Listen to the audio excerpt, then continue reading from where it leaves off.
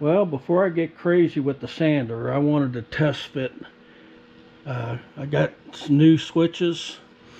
I've got a new throttle cable, but what we're going to do is we're going to reuse this part and we're just going to replace the cable. I've got a new choke cable. I put the old ones in there just to make sure. I did have to drill out for them two switches there, so that wasn't a big issue. But it looks like I got everything fitting. So the only thing, yeah, I had to pull that knob off there, but that's fine. I've got it. This is supposed to be a push-pull switch, and yeah, good luck finding any of those. So we're just going to do a toggle. But yeah, I think everything fits. So I'm going to pull all this off, and then we're going to go ahead and take it outside and start sanding on it. Alright, all sanded. Another bath and a parts washer and a rinse outside. Yeah, that's barely going to show up now. So yeah, I brought it in to dry because I don't know if I'm going to get paint on it today. It's just not painting weather out there. I do have a couple little parts I can work on. Yeah, it's not ideal painting weather, but we're going to give this a try. So, got a pretty stiff breeze going.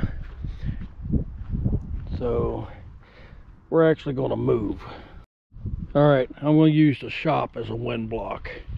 I got to shake this stuff up, get me a thumbnail, and we'll get this thing painted.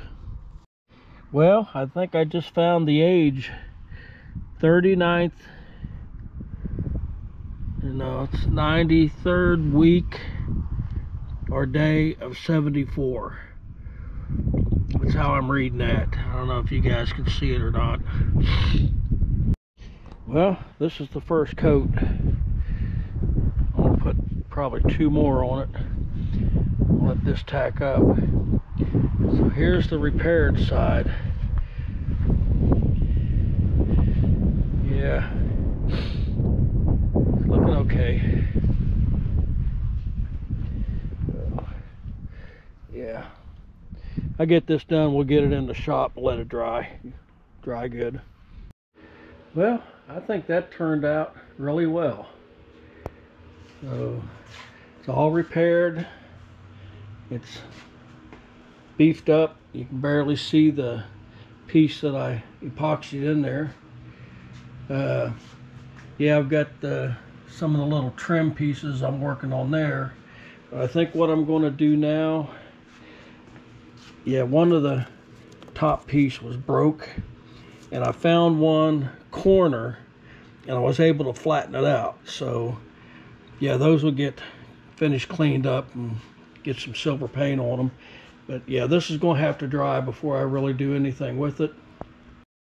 So I guess I'm going to look up what hardware I need to start putting the battery tray in, and you know, all the stuff that goes in here. We are not mounting the starter relay here. We're going to be putting it on the firewall. Yeah, I learned my lesson on the 20T with that. So yeah, let me I got to do some research, see what nuts and bolts I need here, and we'll get the dash tower on it hopefully tomorrow. Thanks for watching.